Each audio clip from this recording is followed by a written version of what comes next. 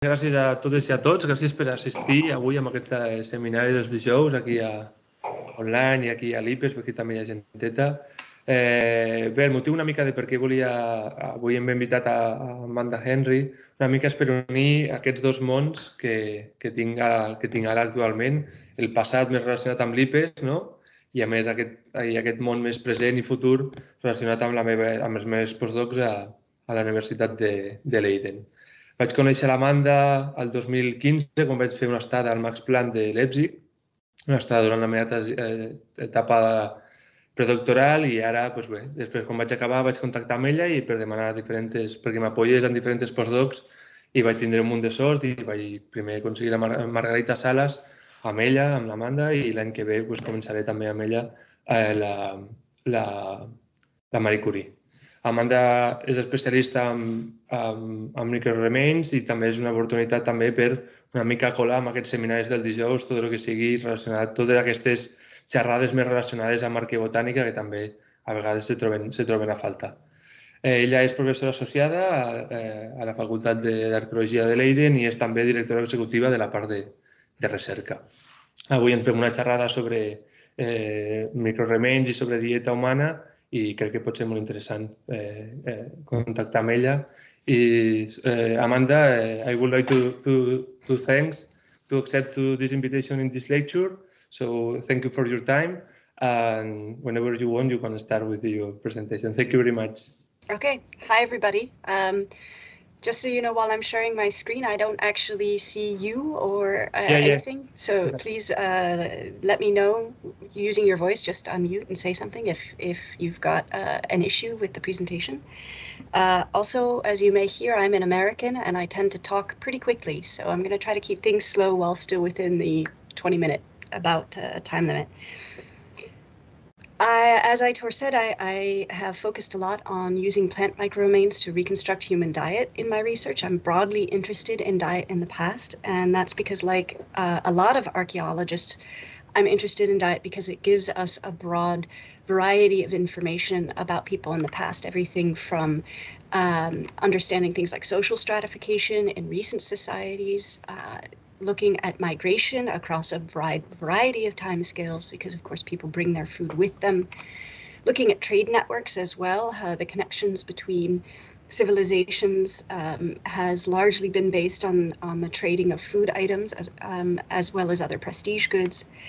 But also, and I referred to this earlier when I was talking with Aitor, that the food items can signify individual and group identity. This is a traditional Dutch dish, in fact, quite local to Leiden itself, called a hutspot, that is eaten every year on our city festival on the 3rd of October. And so food becomes very much a marker of identity, as well as of individual identity, as well as group identity. I'm broadly interested in diet, as I said, but more particularly diet in the ancient past, largely pre-agriculture. Unfortunately, many of the narratives that we use about the evolution of human diet in the ancient past revolves around stories about hunting and meat eating, and how these cooperative tasks and activities, but also the increase in calories and fat, would have both facilitated and required reorganization of our biology, including things like brain size, but also our social structure and how we interact with people. And so people have created these big narratives about how hunting and meat eating have led to the evolution of our biology and behavior today. But what has always struck me in these narratives is that the potential role for plant foods has often been overlooked or underemphasized, that in fact most of our ancestors lived in very plant-rich environments and would have had probably the majority of their calories from plant foods, yet we have fewer ways of investigating what plants may have been consumed. There is as well a variety of factors that have led to something of a bias against studying plant foods. Some of these come from the fact that many of our ethnographic studies of recent historical hunter-gatherers have focused largely on men's tasks, that the ethnography was done by men, and that the men for various reasons, tended to focus on what the men in their community were doing, and that, of course, tended to be more related to hunting. There's also an expressed preference on the part of a lot of hunting and gathering groups for animal foods, for meat. Yet we know that the majority of the calories, despite the preference for meat, comes from, or the majority of daily calories comes from plant foods. Another bias working against our understanding of plant foods in the past is that they're not as visible in the archaeological record. Unlike bones, they don't tend to fossilize. So we don't have as much easy access to seeing them in the past. Yet from a variety of studies, from sort of human physiology all the way up to studies of sort of social organization, we know that plant foods are important. Like I said, they provide not only calories, but vital nutrients. The extraction of nutrients from the plant foods often requires the development of a pretty complex toolkit. Because plants are available only seasonally and in very patchy locations, their efficient use requires quite advanced social organization, sometimes sexual division of labor, but also forward planning and sometimes a seasonal round. So using the landscape in the most effective way possible to make use of the available plant resources. So for all of these reasons, I've been very interested in trying to sort of unpack what we can find out about the use of plant foods in the past.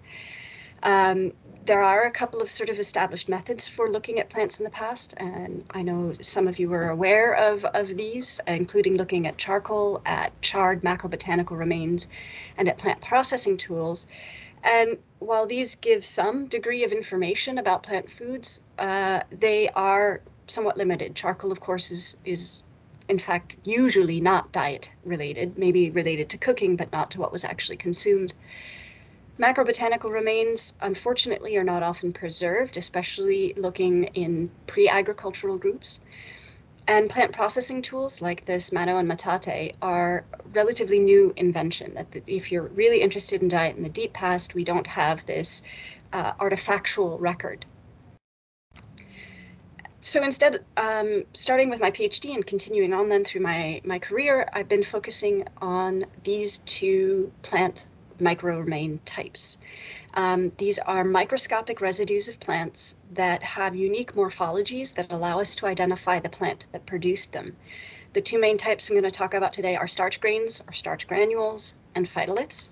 And I'm actually not going to talk too much about phytoliths because I do spend more time studying starch grains, and for various reasons I'll get into, they are a better record of the kinds of foods I'm interested in.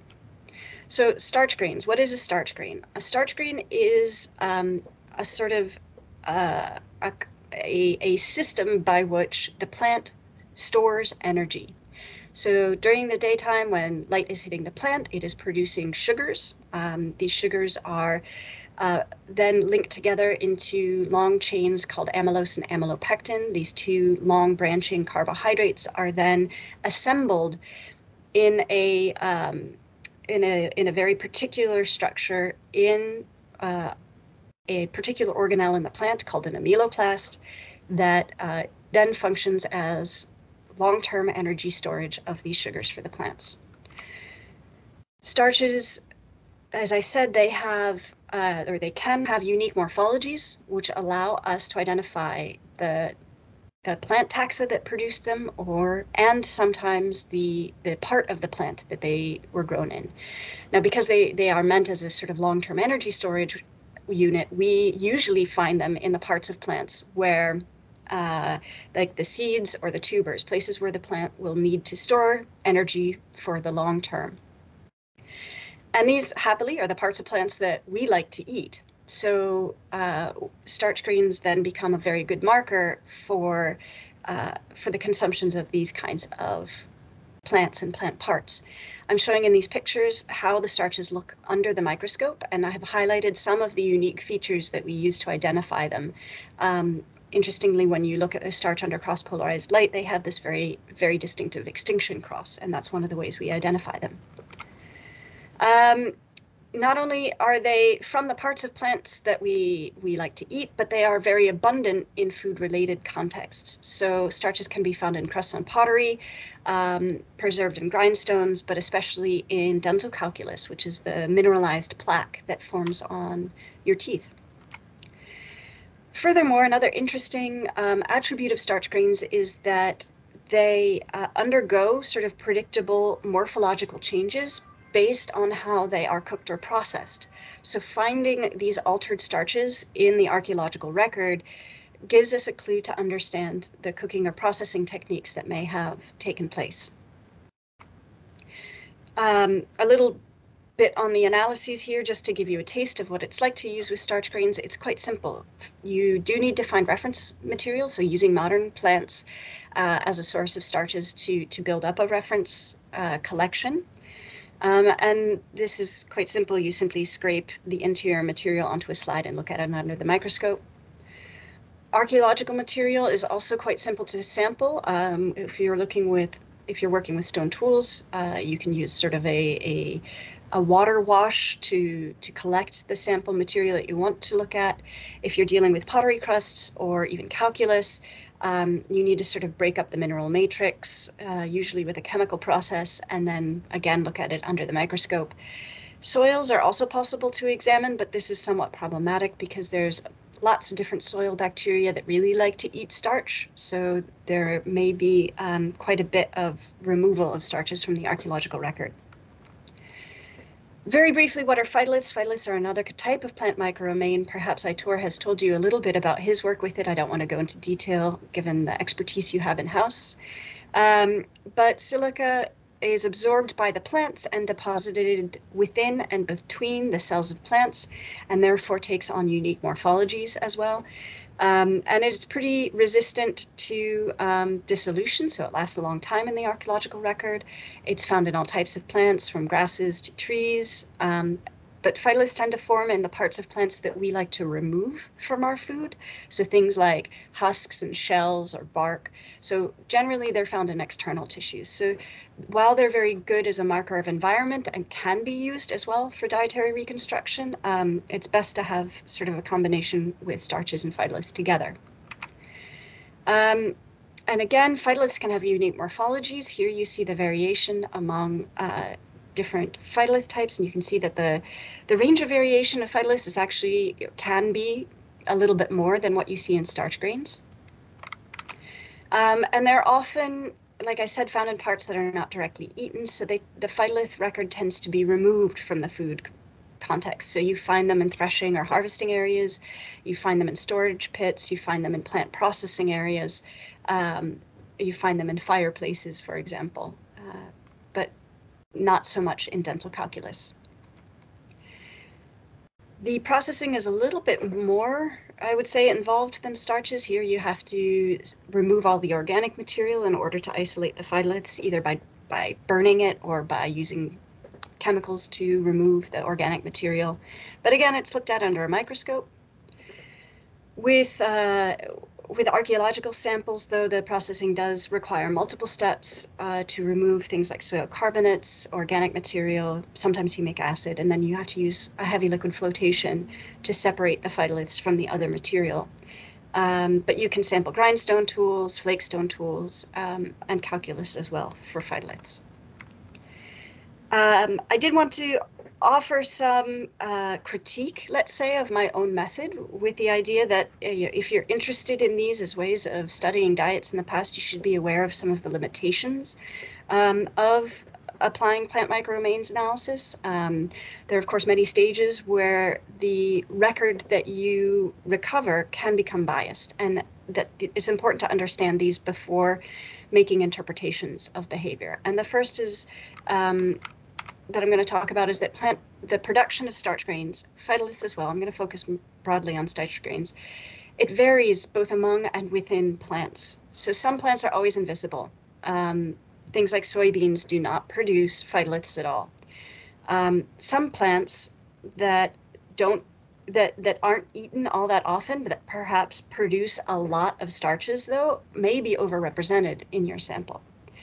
Another potential problem is that starch and phytolith morphology can considerably overlap, both among closely related, but sometimes among distantly related taxa as well. So here I'm showing starch grains from barley, which is a grass, and from chili pepper, which is quite distantly related. And just on this view, they look quite similar. You actually have to rotate them to get them on their short edge to see that the barley has a particular fissure that the chili pepper does not. But on first glance, they look remarkably similar. So it can be hard to differentiate among taxa if you don't have a sufficient reference collection. So some of the solutions to these problems, of course, is to build and to share big reference collections. And that's something that we in the field haven't been very good about recently, is building and sharing these reference collections. But there is a goal to try to put this information out there so people can see pictures that they can compare their archaeological specimens to. I also think it's personally really important to acknowledge this as a potential problem, and to use terminology that reflects the degree of confidence that you have in your identification. So I personally prefer to use terms like this archaeological starch is consistent with those found in barley, rather than saying this archaeological starch is barley, right? So there's a subtle difference there, but it's acknowledging the fact that no reference collection is or can ever be complete. The second area where biases can occur is in how the plant was used in the past. That even if a plant was eaten, not all of the microremains are going to get preserved in the sample. For example, if you cook a plant to complete mush, all of the starches are going to be completely gelatinized and not visible anymore. Pre-processing, removing of husks and things can mean that the phytolith-rich parts of a plant are removed off-site and you're just never going to find them. So there's lots of stages in that first interaction between the human and the plant that means that the record that we want to find is not visible anymore.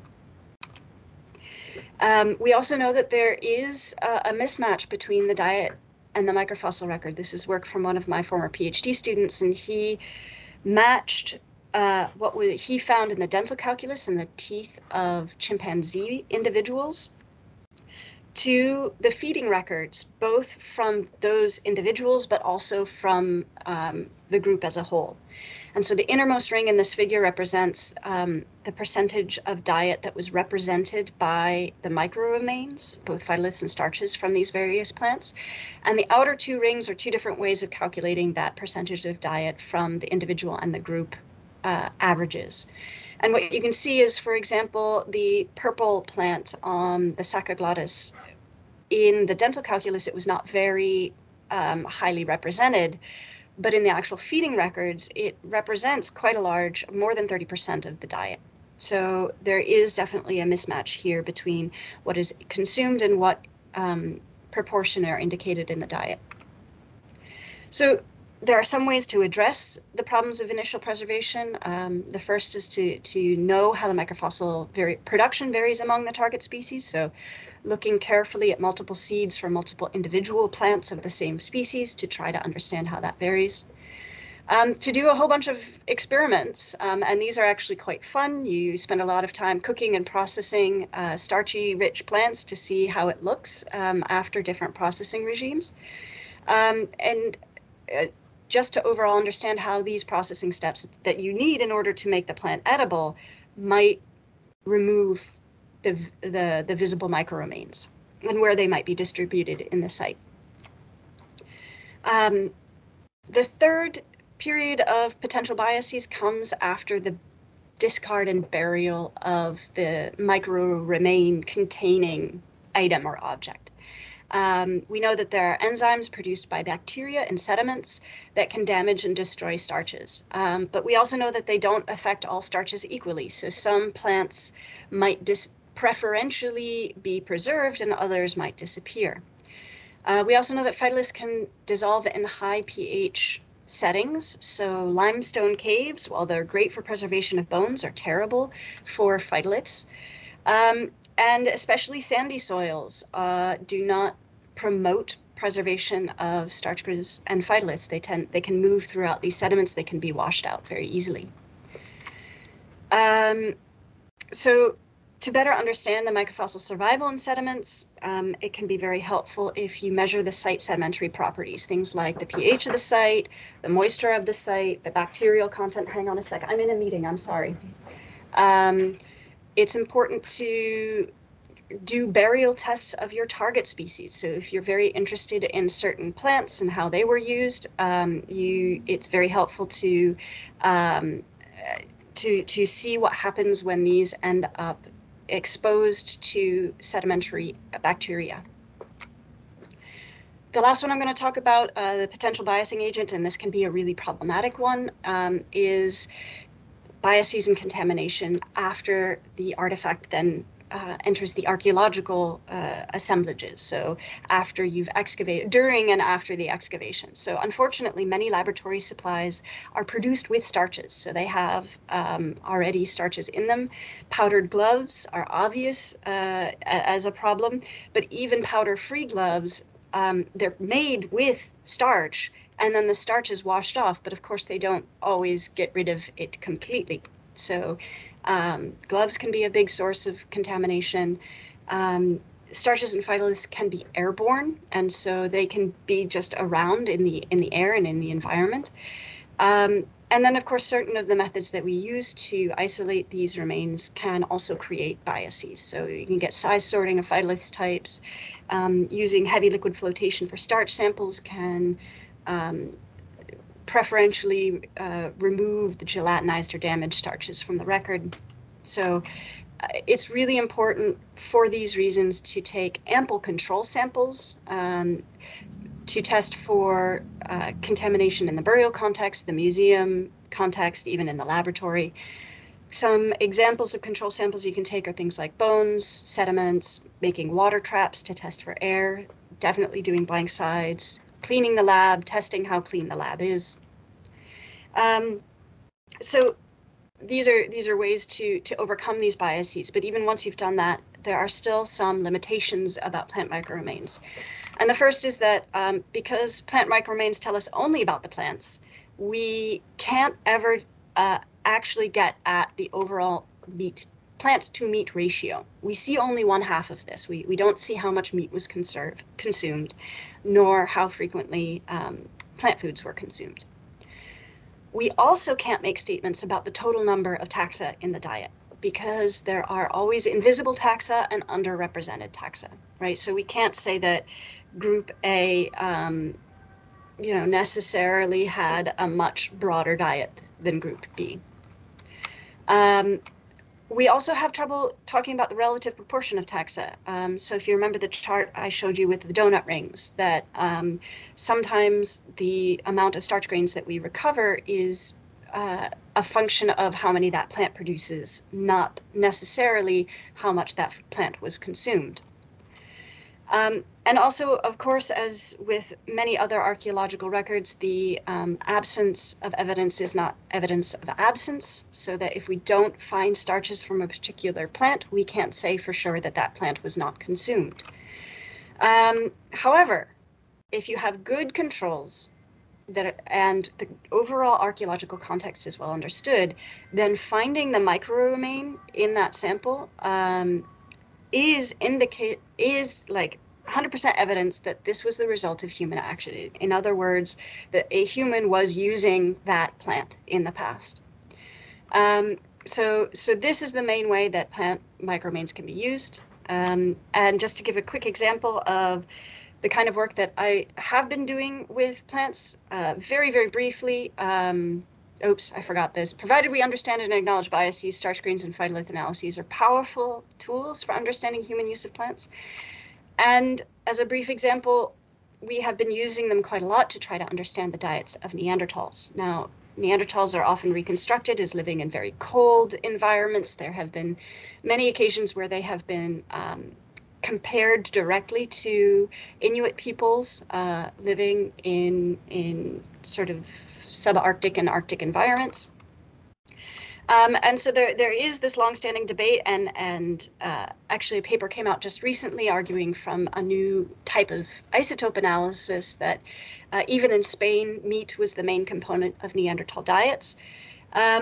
but so over the past several years, starting more than 10 years ago now, I've been interested in what we can say about the plant use in Neanderthal diets. And from a variety of sites around Europe, we have been able to recover starch grains and phytoliths from the dental calculus of Neanderthal samples.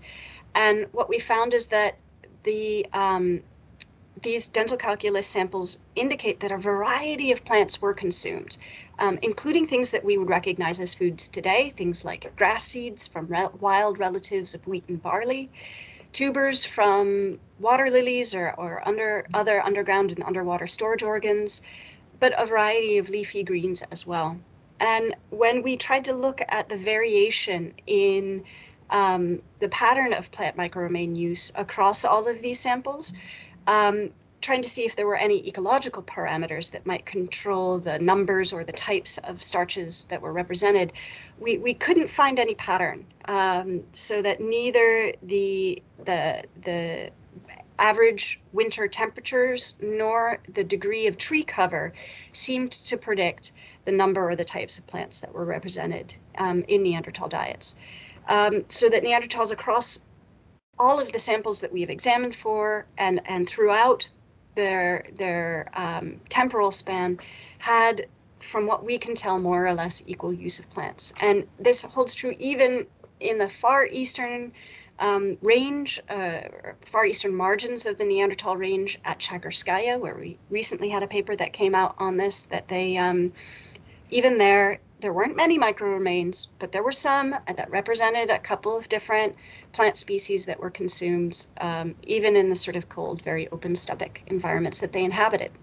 So overall, plant microremains have provided us a window into the use of plants in the past, but it's important to remember that there are, of course, as with any method, limitations in the kinds of questions that they can be used to answer. So I think I'm just out of time, and I wanted to thank my group members and you all for your very kind attention.